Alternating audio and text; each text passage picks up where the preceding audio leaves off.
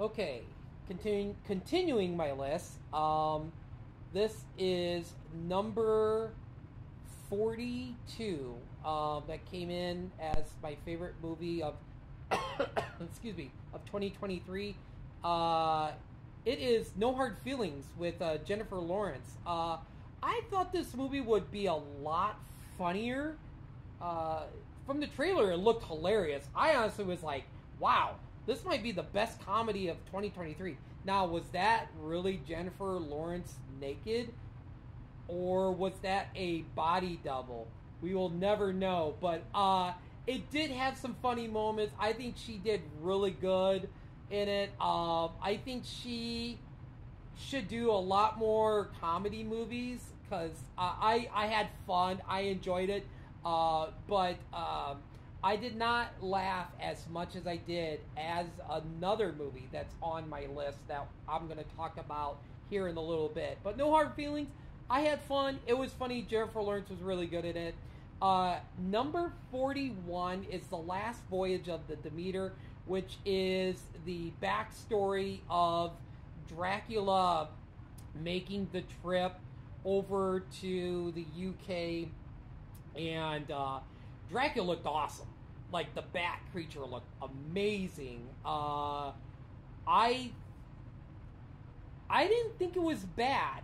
I didn't know what to expect. I mean, they're on a boat.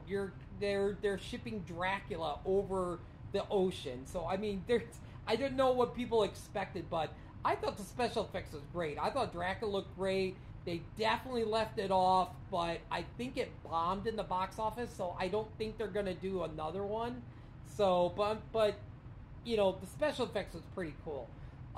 Number 40 was Mario. Now, I grew up with Nintendo, grew up with Mario. Mario looked great. The animation was fantastic. It's just way down on my list because there was other movies that I really enjoyed more than Mario because it's an animated movie. But just because it's an anime movie, I mean, there's some anime movies that had been in my top 5, top 10 before.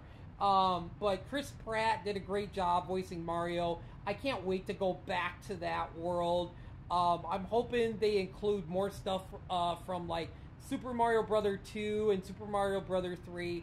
So that movie made so much money. So they will definitely be doing a sequel to Mario, which I think they're going to be doing a Super Smash Brothers. So they might be tackling that next. But Mario was a really fun movie. Number, excuse me, I had to count 5 on my list. So, number 39 is Meg 2 with Jason Statham. Now, I thought it was a stupid, fun shark movie, which I just kind of like, you just went in with low expectations. But I actually came out of it and I was like, this is actually pretty good. Like, the shark was awesome. It was scary when they had multiple sharks. I was like, when you're down in the ocean and it was dark, I found myself jumping quite a bit in this movie. But yeah, it was fun. I enjoyed it better than the first one. And yeah, what else are you going to say? It's the Meg. And then the last one on my list, number 38, is The Creator. I love John David Washington. I think he was great in this. I know I saw this after work, and I know I fell asleep through at least 15 or 20 minutes in the movie, but I saw pretty much about 95% of this movie. I thought the special effects was great.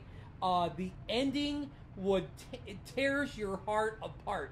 I had no idea, like I told my coworkers, I had no idea I was going to have my heart and emotions torn out at like 1 or 1:30 in the morning, because I think it let out at 1:30, and I was just like, wow.